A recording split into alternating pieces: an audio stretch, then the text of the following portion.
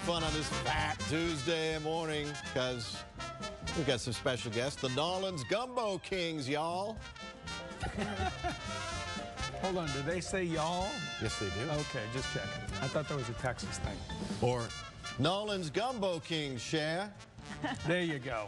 Well, they are playing tonight at the City of Lake Dallas Mardi Gras Festival in Denton County. It's a free event, a lot of fun for the whole family. It starts at 5 o'clock, and the N'Awlins Gumbo Kings scheduled to take the stage at 8 o'clock tonight. And hopefully the rain will hold off. This is weather permitting, but we have more information. It wouldn't dare rain on our website on Fat Tuesday.